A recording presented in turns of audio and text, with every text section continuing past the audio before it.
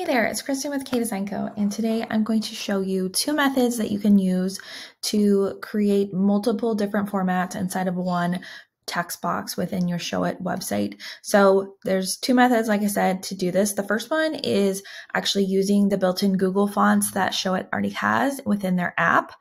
So this makes it actually pretty easy to do this type of treatment where you can see there's italics, there's uppercase, there's kind of general basic formatting with like a regular variation of the font. So this is actually pretty easy to do. And then the second method is just using a little bit of CSS where you can combine multiple different fonts inside of the same text box or different variations or weights of those fonts. So here I am going to show you the first method, just using the built-in Google fonts. The one thing that you need to have in place before that you can do this is you need to make sure that in your design settings you have multiple variations of the Google font loaded. So if you go over here to your Google fonts, you can see that you have all of these, all of the Google fonts available to you. And then most fonts have more than one weight, not all of them, but most of them. And especially the ones that I'm using here in this template, the Becca template, we already have several weights preloaded for you based on the template style. So we're using DM Sans and Noto Serif display. Those are kind of the two main fonts. And then we have a few different weights of them to achieve different looks within our text boxes across the template. So you'll notice that I have both light and light italic and ultralight italic. So I'm using those for different things throughout the site. And then DM Sans, I have light, normal, and semi-bold. So you can actually use the built-in fonts and the built-in formatting tools within inside of Showit to achieve some cool results. So in practice, this is what this looks like. So this text box in particular here on this section of the template, you can see is kind of implementing all of those features. So how this is done basically is we start with one font. You can only have one font assigned to your text box and Showit. You can see that here, but just using kind of the basic inline formatting tools, you can achieve some variation with that. So I'm going to show you how this section was created by just starting from scratch.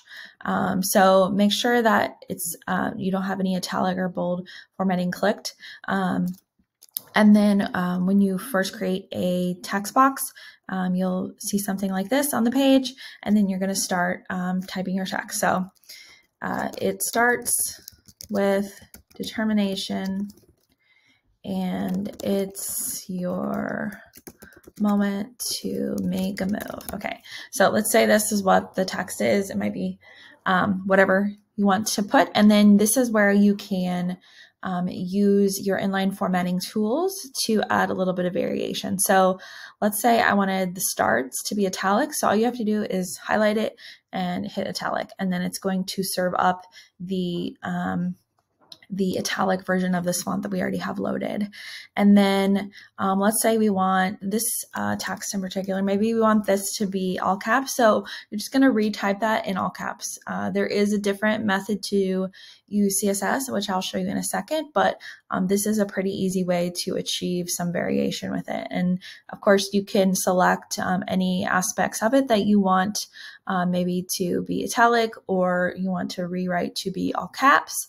And then if you wanted some of these to be maybe slightly bolder, you could also do a bold.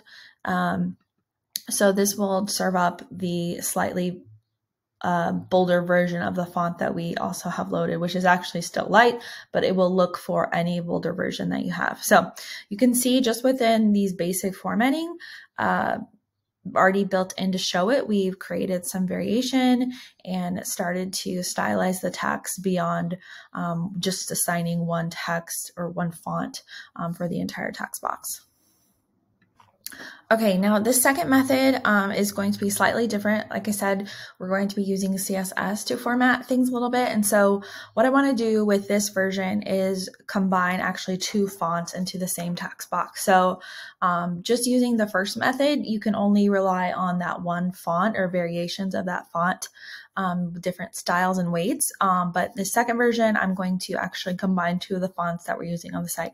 Again, the font that you're using, whether it's a Google font or it's a custom font, you need to make sure that you already have all of your fonts loaded and they're part of your active fonts over here on the right. And then you're going to be able to use them in your text box. So you just make note of the name that you're calling the font, because if you aren't writing the correct name into the CSS property rules, then it's not going to work correctly. So that's just one thing to keep in mind. So we're going to go ahead and clear this out. I'm going to actually just start with a brand new text box. Let's go ahead and make it a title text box. I'll add it to the page, center it up, and just make it white just to give us a place to start. And then maybe we'll actually make it a little bit bigger than that. Okay, so we have this, and let's say we want to, let's go ahead and write our text in. Okay, so this, let's go ahead and make it lowercase or normal case. Just to start, this is your moment.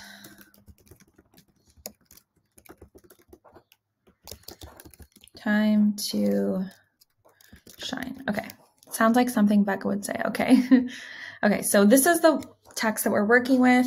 And now let's say we want to really bring some more emphasis to a couple of these words besides what we can do just with like italic or bold. So we actually want to use a different font. So I'm going to target moment and shine as our kind of special words. So this is a cool little trick in Showit. Is all you need to do is hit Option if you're on Mac. I'll have to find the, I think it's Alt for Windows users, but I'll have to put that in the video notes below. So Option and then double click your text box and you will be able to edit the HTML behind the text box. So we're going to isolate this word specifically, moment, and then shine. So what we're going to do is add a span around this word, and this is an HTML element that's going to help us format specifically this word. So with your span, you're going to have your opening tag, and then we're going to actually add a style element here, and then we are going to put these little arrows around it and then close our span there. So in between these two quotation marks in your style, this is where we're going to define the font that we want it to use instead of the font that is default by the text box settings. So we're going to add, sorry, I missed an equal sign here. So we're going to add font dash family colon, and then we are going to define the font. So when you're using Google fonts that have multiple weights, you actually need to just define the base font name, and then for the weight portion, that is a secondary property that you're going to add. So we're just going to call it DM Sans, and then make sure that the font name has a singular quote around it. And then you're going to add a semicolon after this first property. And then we're going to define the weight. So font dash weight, and then colon again. And then let's say font weight, I think, is on a scale of like 100 to 900. So if you want to do a little bit bolder, then you're going to want to do something like 600, 700. So let's go ahead and do 700 to make this a bold font, and then we'll end it with a semicolon. So let's go ahead and test this out and see if it worked. Okay, so you can see that that worked great for us. Another thing that you can do if you really want to switch it up is you can make the word all uppercase. So the property for that is actually text dash transform.